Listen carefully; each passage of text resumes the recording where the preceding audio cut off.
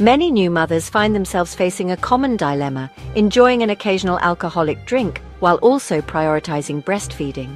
The internet is awash with advice, often contradictory, leaving mums feeling confused and potentially depriving themselves unnecessarily. This essay aims to provide clear, evidence-based information about alcohol and breastfeeding, empowering mothers to make informed decisions. Navigating the world of breastfeeding can feel overwhelming, especially when it comes to understanding what's safe for both you and your little one. Alcohol is one of those topics shrouded in myths and misconceptions, often leading to unnecessary anxiety and potentially harmful practices like pumping and dumping. Our goal is to dispel these myths and present the facts about alcohol and breast milk. We'll explore how alcohol travels through your body, how it affects your breast milk, and what it means for your baby. Equipped with this knowledge, you can confidently make choices that align with your personal comfort levels and breastfeeding journey.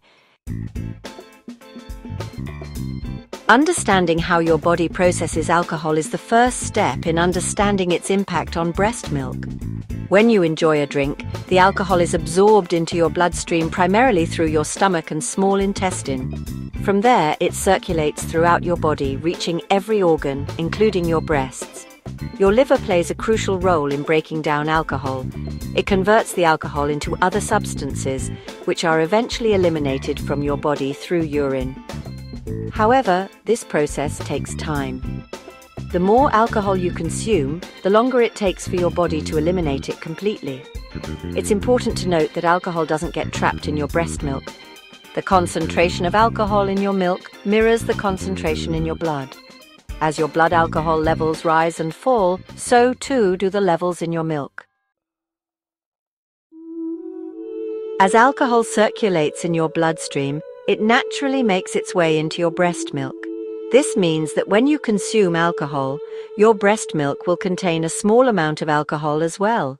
The amount of alcohol that passes into your milk is directly proportional to the amount present in your blood.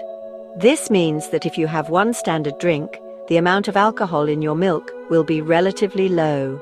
Conversely, consuming multiple drinks will lead to higher concentrations of alcohol in both your blood and breast milk. The good news is that alcohol doesn't accumulate in breast milk. As your body eliminates alcohol from your system, the levels in your milk decrease simultaneously. This means that you don't need to pump and dump your milk after having a drink, as the alcohol will naturally clear from your milk over time. Alcohol's impact, understanding the risks. While the occasional alcoholic drink is unlikely to cause significant harm to your baby, it's essential to be aware of the potential risks associated with alcohol consumption while breastfeeding. Even small amounts of alcohol can impact your baby's sleep patterns and development. Babies exposed to alcohol through breast milk may experience drowsiness, irritability, and difficulty feeding.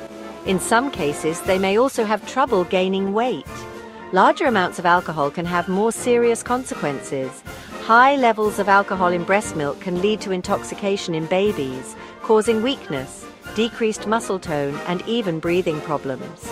Long-term exposure to alcohol through breast milk can also hinder cognitive development and increase the risk of learning disabilities.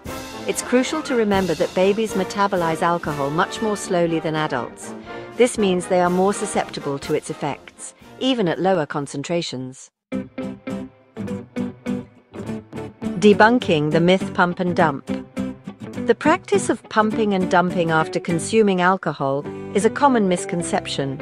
Many mothers believe that this will remove the alcohol from their breast milk and make it safe for their babies. However, this simply isn't true. As we've learned, alcohol doesn't accumulate in breast milk. Instead, it mirrors the levels in your blood. Pumping and dumping your milk will not speed up the elimination of alcohol from your system. The only thing that will lower the alcohol content in your milk is time, as your body naturally metabolizes and eliminates the alcohol. Not only is pumping and dumping ineffective, but it can also be inconvenient and potentially counterproductive. Removing breast milk without feeding your baby can disrupt your supply and demand cycle. Additionally, it can lead to engorgement and discomfort. Timing is key breastfeeding after alcohol. The safest approach is to avoid breastfeeding while your blood alcohol concentration is elevated. As a general rule of thumb, it takes approximately 2 to 3 hours for your body to eliminate one standard drink. However, this can vary depending on factors such as your weight, metabolism, and how much you've eaten. If you plan on having an occasional alcoholic drink, consider timing it after a breastfeeding session. This will allow your body time to metabolize the alcohol before your baby's next feed.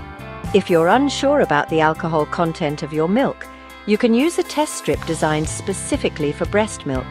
It's important to remember that every mother and baby is different. What works for one may not work for another. Listen to your body, observe your baby's cues, and consult with your healthcare provider if you have any concerns.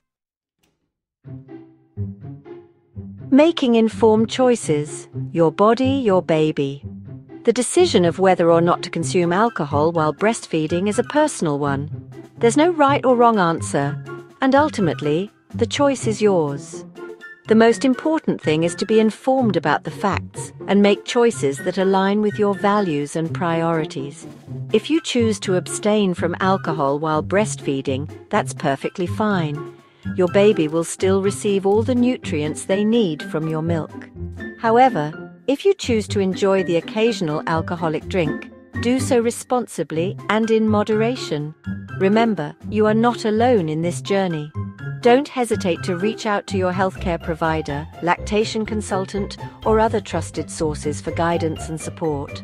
By staying informed and making conscious choices, you can enjoy the benefits of breastfeeding while also prioritizing your own well-being.